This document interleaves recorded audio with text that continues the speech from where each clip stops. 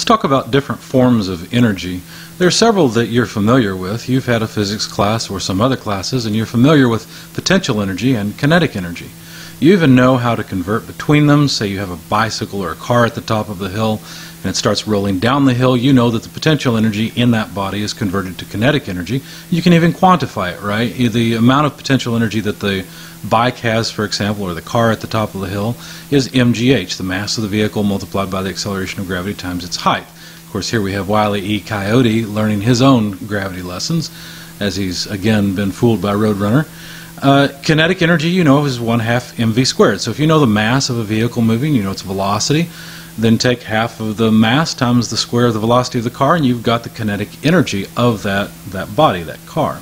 Now, if you stop and think about it, you might realize that the wheels are rotating as well, and since wheels have inertia, or a mass moment of inertia, those wheels also contain energy because they are not only translating forward, moving down the road, but they are rotating about an axis, and so that rotation includes some amount of energy. By comparison to the amount of energy in your car, okay, yeah, it's not much, but it's still there, and you may remember the equation for quantifying that as 1/2 I omega squared, where omega is the angular speed of the wheel in radians per second.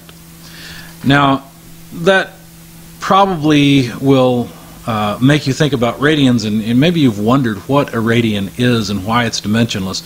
Well, this is just a quick aside for you, but a radian is the angle that is made in a circle when the chord length, the arc length,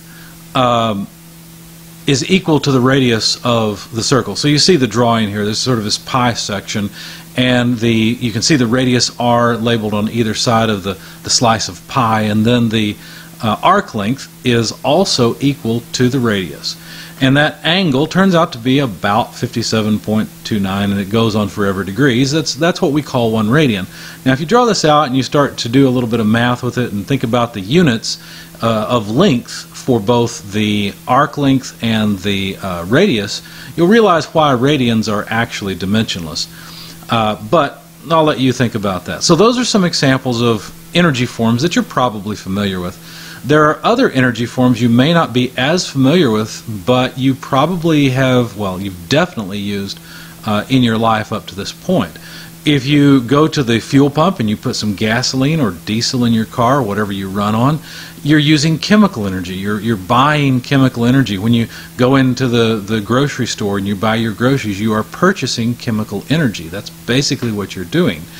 And the chemical energy, what is that? Well, unfortunately, a lot of people like to think of this as potential energy, and I don't really like that, because having a background in chemical engineering, I understand that really what we're talking about is the difference in energy that molecules have before and after combustion. And so that difference, that change, when you say, I've got a molecule here, it's carbon with 4 hydrogens, that's just a methane molecule. When that molecule is burned, of course, the carbon reacts with oxygen, that hydrogen reacts with oxygen. You form 1 molecule of carbon dioxide and 2 water molecules. Well, the 2 water molecules and the carbon dioxide molecule do not have as much energy inherently in their bonds as the methane molecule had. And so when you burn that methane molecule, well, then there's a difference in the quantity of energy before and after the reaction, and so that difference has to go somewhere, and it goes into thermal energy. Now, what on earth is thermal energy? Well, now we get to the core of our course. Thermal energy is a form of energy we are particularly interested in. And I want you to remember this. I'm going to say it several times. Thermal energy is the motion of molecules on the molecular scale. So if you think about the air in the room around you, you may put your hand out and say, well, the air doesn't feel like it's moving. Well, actually, yes, it is. You could take a pressure gauge and measure the pressure in the room, and unless the air was able to contact the sensor on the pressure gauge wouldn't measure or wouldn't register any pressure. So there is actually motion of the molecules, and that motion is proven by the fact that there is pressure. So really, pressure in the air around you, it's a byproduct of the thermal energy. It's kind of, remember we talked about temperature before, and I showed you that bulb that you can use with the pressure gauge for measuring the behavior of gases. Remember I said that you end up with a straight line on the pressure versus temperature graph, But at some point, at low enough temperatures, the gas begins to liquefy out, and so you have to extrapolate the line. Guess what happens to the pressure gauge during that time? Well, the pressure just drops like crazy because there are no gas molecules pushing on it. So once the gas, whatever you happen to put into the bulb, all condenses out, well, then those molecules are no longer contacting the pressure gauge, and there's no pressure to be registered on the gauge. So thermal energy is a really important form of energy. As a matter of fact, that's the primary form of energy that we're interested in working with in thermodynamics. We're either going to try and use thermal energy to convert a portion of that thermal energy into work, that's what your car's engine does, or we will try to extract thermal energy and concentrate it in another place. You see, thermal energy is interesting. It likes to spread out. Okay, it naturally degrades in a sense. It naturally will spread out amongst other matter, and so that's why when you think about taking a hot mass of metal and dropping it into a vat of water, what happens? The metal cools down. What does that mean? Well, even I used the example of gases for thermal energy a moment ago, but liquids and solids also have motion on the molecular scale. Now, in a solid, the atoms and molecules that make up the solid can't move near as much because they're bonded to nearby atoms or molecules. In a metal, for example, would be atomic bonds. Well, they're all atomic bonds, but it doesn't matter. There's some detail there that's not important. The important part is that even in a solid, on the microscopic scale, those atoms can vibrate in place. They can move back and forth a little bit without breaking their bonds, and they do. As a matter of fact, the higher the temperature of a solid becomes, the more motion there is on the molecular scale. The farther they're moving, the more they're vibrating. So that's what thermal energy is, and that's what we're interested in. If you think about what your refrigerator does, a lot of people are very confused about how their refrigerators work. They think that their refrigerator or their air conditioner produces cold air. It does not. Actually, what an air conditioner does is it pumps thermal energy out of a space. So, for example, if I say it's wintertime, I've got a tile floor in my kitchen. If I walk in front of my refrigerator during the wintertime, you know, the floor is generally cold, but right in front of the refrigerator, it's nice and warm.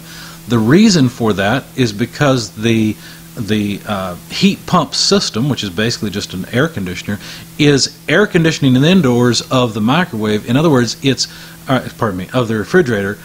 In other words, what it's doing is it's pulling thermal energy out of the air inside of the refrigerator and depositing it into the kitchen air. And so that air flows over the floor, and that's why the tiles get warm, because it's warm air. Actually feels kind of nice in the wintertime. So that's what thermal energy is. It's the motion of molecules on the molecular scale. And it's, as I said, what we're particularly interested in. But let's try to quantify chemical energy. Notice I presented those two forms of energy, but I didn't try to quantify them like I did with the potential and kinetic energies. In chemical energy, the way you quantify the amount of chemical energy that a substance has is by burning it. That's basically what you do. You use what's called a bomb calorimeter. It doesn't mean that it explodes. All it means is that it's a pressure vessel. You put the fuel in, typically in I think it's 100% pure oxygen environment, and you start the reaction where the fuel begins to combust. It burns. So here's our general chemical equation for burning of a fuel. Fuel plus oxygen goes to carbon dioxide plus water plus thermal energy, because the carbon dioxide and the water have lower bond energies than the original fuel and oxygen had. So energy has to be conserved, so that energy goes somewhere. It goes into thermal energy, which is those molecules that remain, the carbon dioxide and the water, just bouncing around like crazy inside of the container. Again, that's why it's called a bomb calorimeter, because the pressure goes up so much. And the reason the pressure goes up is because the carbon dioxide and water are moving so fast. Another piece of the bomb calorimeter that's interesting is you actually put this container, this pressure vessel, under a water bath, and the way you measure the amount of energy released is by the change in temperature of the water. But that's not too important right now. The point is we can quantify the amount of chemical energy in a fuel by burning it in a very controlled manner. Now, on the left, you'll see a combustion chamber where air is added on the left side, and gasoline, for example, which is a fuel, is added on the right. And then that kilogram of gasoline that's added is combusted with enough air to complete the combustion, and the combustion products then come out the other side. Now, If we do that, you should know that you're going to generate thermal energy. In other words, the exiting carbon dioxide, water, and nitrogen, because there is nitrogen in the air, will all be hot. Now what we're going to do is we're going to take that hot mixture of combustion products and extract energy from them until they cool down to 25 degrees Celsius, which I didn't mention, but was the starting temperature for this experiment. If you do that and you leave the water in the gas phase, you will have to extract 44,000 kilojoules per that kilogram of gasoline that was burned. That's how much energy is released, and that's called the lower heating value of the gasoline. The reason it's called the heating value is because it's the amount of thermal energy you get out. The reason it's called the lower heating value, if you think about it, makes sense. Remember that water is one of the byproducts of this reaction. That should not be a surprise. There's hydrogen in the original gasoline. There's carbon. The carbon reacts to become carbon dioxide. The hydrogen reacts to become water. Okay, it's reacting with oxygen. So the reason it's the lower heating value is because we're leaving that water in the vapor stage. Okay, so or state, I should say, rather than liquefying it out so that it becomes liquid water at 25 degrees, both of which are actually possible. So look on the right hand side and you see a slightly different experiment. We're putting the same things into the combustion chamber, burning them, and then taking the combustion products down to 25 degrees Celsius, but also intentionally forcing the water to change phase from gas to liquid. If you do that, then you will extract what's called the higher heating value of that gasoline. It comes out to 47,300 kilojoules per that kilogram of gasoline that you put in and burned. Okay. Now we're burning with just the right amount of air and assuming the reaction goes to completion and all those things. But this is the higher heating value. You notice you get a little bit more energy out of it, and you might say, well, wait a second, that doesn't make any sense, because I know that steam has more energy in it. I mean, if I take a pot of water and I put it on the stove, well, then I add energy to the liquid water and it turns into steam. Well, that's the point.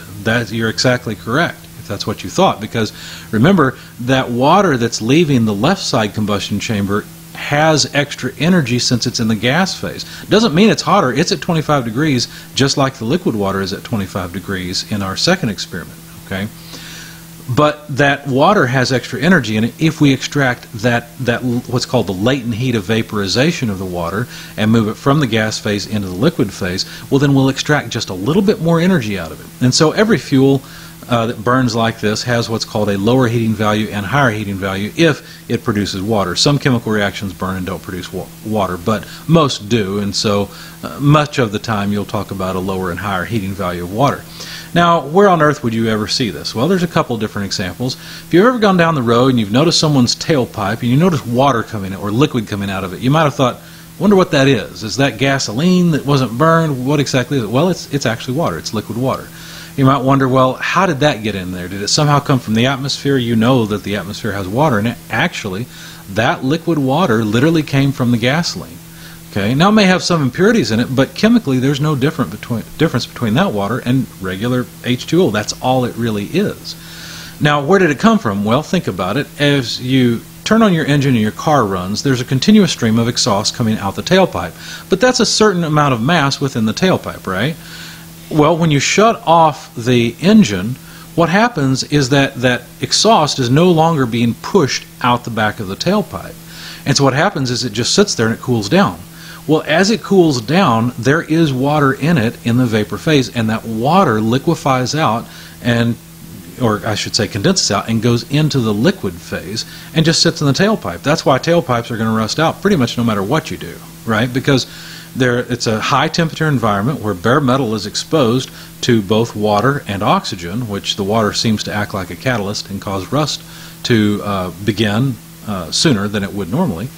But that is actual water in the tailpipe, and it just comes from the gasoline. It's not like the water is dissolved in the gasoline. That's not the case. The gasoline has to be burned to produce the water. So that's the difference. That's one place. Another place, if you look at the heating system in your residence, if you burn natural gas or propane for your heat, you can look at the stack coming off of the furnace, and if that stack looks like what I've got on the left-hand side, a metal stack, you know that you're using the lower heating value of the fuel. What that really means is that you're not getting quite as much energy out of the fuel that you're paying the gas company for. Okay, the reason that you use a metal stack in this case is because the combustion products still have significant thermal energy in them. In other words, they're hot. Okay, let me warn you as an aside real quick. I'm going to change your vocabulary in this class. What you usually refer to as heat, we can't quite do that anymore. Okay, if you walk into a room and you say, "Boy, it sure is hot in here," you're not speaking thermodynamically. Okay, what I'd like you to do is when you walk into a room and the temperature's high, say, "Wow, there's an excess concentration of thermal energy in this room." That's more precise.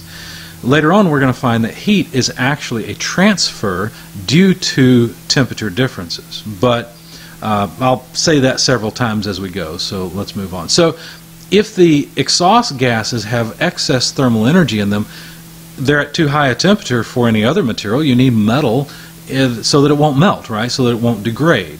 Now, one problem with this metal chimney, if the temperature of the exhaust gases goes down too far, well, then the water that's in the vapor phase can actually condense out, can deposit on the inside surface of these metal chimneys and cause rusting. That can be a real problem. As a matter of fact, nowadays we have very high efficiency furnaces that burn either natural gas or propane.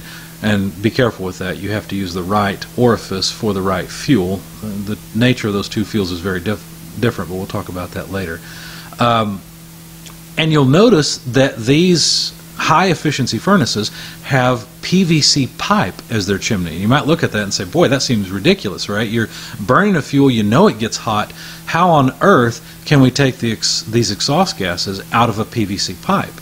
Well, the reason is because these units are so efficient in their heat exchange that they extract so much thermal energy, what you would have called heat before this course, from the exhaust gas stream that the water starts to condense out. And if you had a metal pipe, number one, you wouldn't need it because the temperature is not high enough to require it. But number two, the water would be condensing out and would rust through that pipe very quickly and cause an unsafe situation.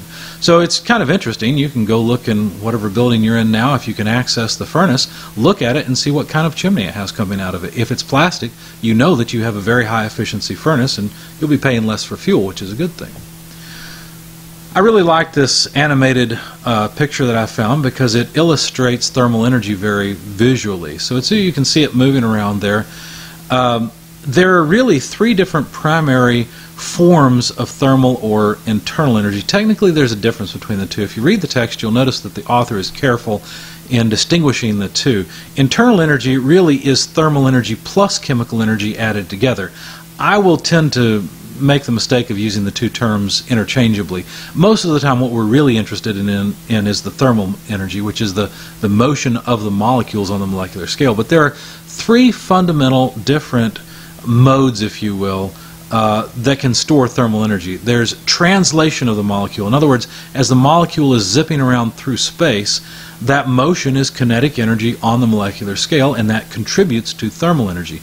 Another contribution is from rotation of the molecule. Okay, so that's another mode. And then finally, vibration within the molecule's structure is another mode where thermal energy can be stored. I've got another image of an animated molecule. I can't remember what this is. The large gray spheres are supposed to represent carbon atoms. I can't remember what the red, and I think the red is oxygen.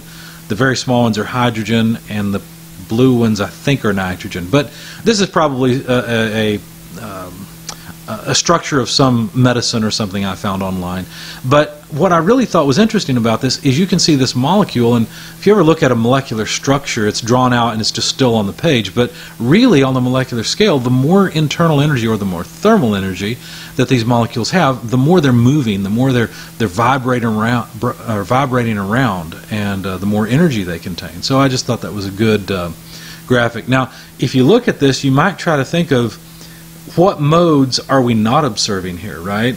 Vibration is certainly there. You can see vibration throughout this molecule. Rotation, well, the molecule doesn't have any bulk rotation, so that wouldn't be there. And also it's not flying around on our screen. Apparently it's not moving in space. So really the only mode of thermal energy storage being shown here in the molecule is vibration.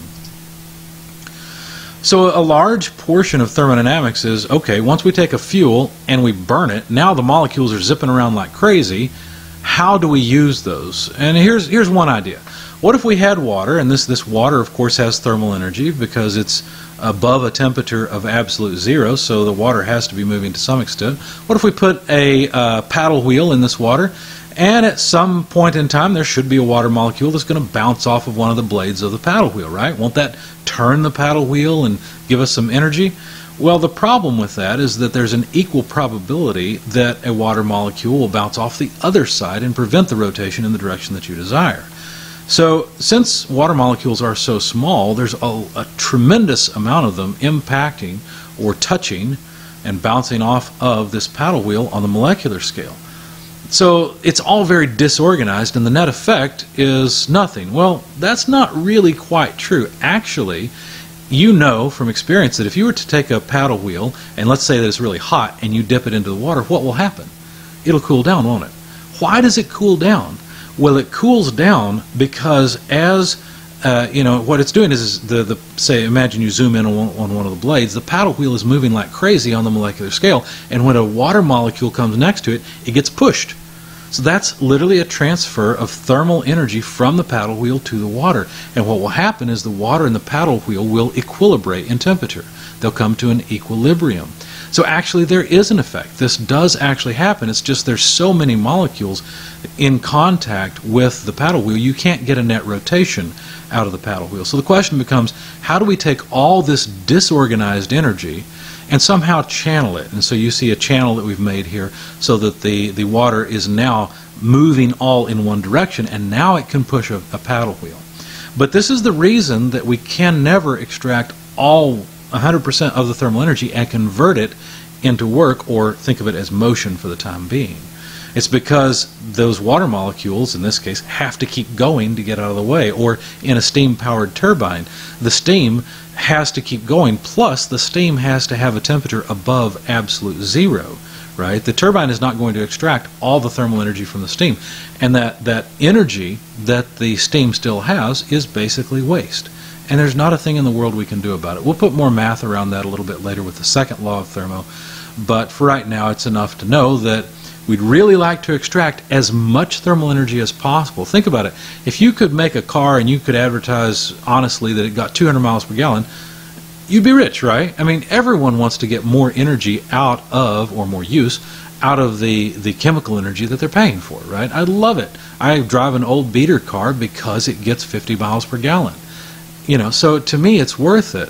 I want to get that higher efficiency. So this is a topic that has been very well studied. It unfortunately is a topic that is not well known in public.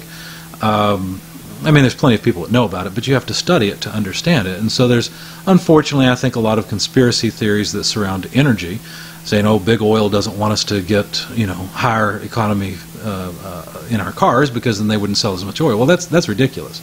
Oil is used for all sorts of things. It's used for making drugs, it's feedstock, chemicals, all sorts of things.